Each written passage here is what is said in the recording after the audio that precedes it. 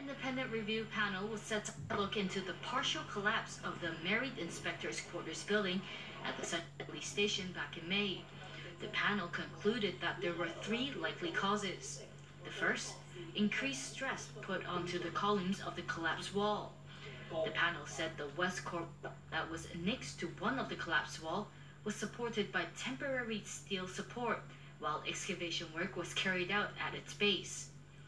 It's believed the support was deflected, and as a result, the west corbel put more pressure on the adjacent brick columns of the north wall, which collapsed. Second, as part of the timber floor strengthening and fire resistance works of the first floor, holes were drilled into the north wall, with some being very close to the base columns. The panel believes this was the immediate cause of collapse. The panel added the third cause of the collapse was cracks or weak bonding in the brick columns in the north wall that went unnoticed. The cracks spread during the whole excavation and eventually led to the collapse. The panel suggests measures that could prevent such incidents from happening.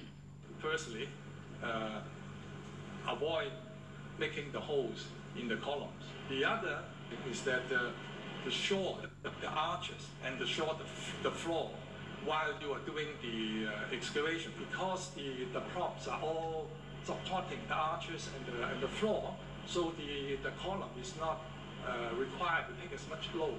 So even you, for a short period of time, a day or 2 days, you make the excavation, the column can stand that kind of cutting. The panel was also asked who should be held responsible for the incident and whether it was a human error. Wong said they are only responsible for finding out the causes, not liable